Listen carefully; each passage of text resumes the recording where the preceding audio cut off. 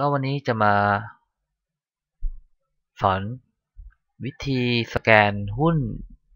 ตามเงื่อนไขต่างๆโดยใช้ฟังก์ชันของบัวหลวงพอร์ตบล็อกของบัวหลวงนะครับ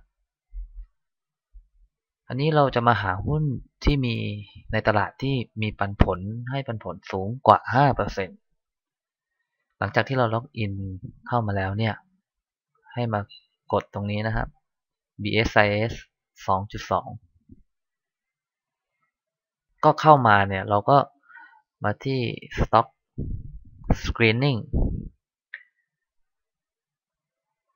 คราวนี้เงื่อนไขที่เราจะมาดูกันมันก็มีหลายอย่างนะครับดู Market Cap ใส่เงื่อนไขใส่ Criteria ในการที่เราจะรันสแกนหุ้นที่เราต้องการออกมาแต่นี่เราจะมาดูมันก็มีทั้ง PB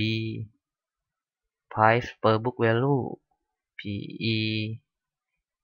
EPS Dividend Yield อันนี้ผมจะมาสอนดู Dividend Yield ที่มากกว่าหรือเท่ากับ5ในช่องนี้จะเป็นเปอร์เซ็นต์นะครับเราแอดเข้าไป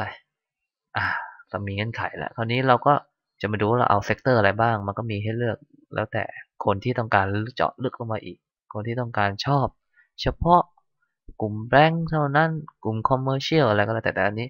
เราall sector คราวนี้เราก็ได้เงื่อนไขครบแล้วเราก็ go เลยนะฮะคราวนี้ระบบก็จะ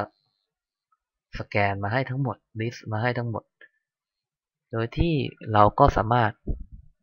export to Excel ได้กดทีนึงแล้วมันก็โหลดเข้ามาเป็นอันที่เรียบร้อยคราวนี้เราก็จะมาดูได้นะครับว่าแต่อันนี้น่าจะเป็น financial statement ณวันที่ก็คือ Q3 นะครับก็คือมันไม่ใช่ปัจจุบันอย่างวันนี้ที่เราดูกันคือมันก็ปลายปีละเราอาจจะไปดูเพราะว่า PE อะไรพวกนี้อาจจะอิงที่มันเกี่ยวกับ price เนี่ยมันอาจจะไม่ใช่ปัจจุบันแหละเพราะว่าจนถึงตั้งแต่ณวันนั้นมาถึงวันนี้เนี่ยราคามันเปลี่ยน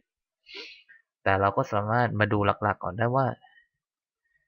dividend yield เนี่ยที่มันมากกว่า 5% เนี่ยที่เขา list มาให้แล้วมีอะไรบ้าง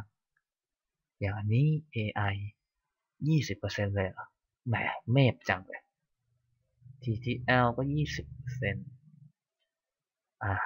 นี่มี KGI กับกิมเองนะฮะ 10% ก็ใช้เล่นนะเนี่ยวันนี้ก็ลองมาแซมเปิลกันแค่นี้นะครับ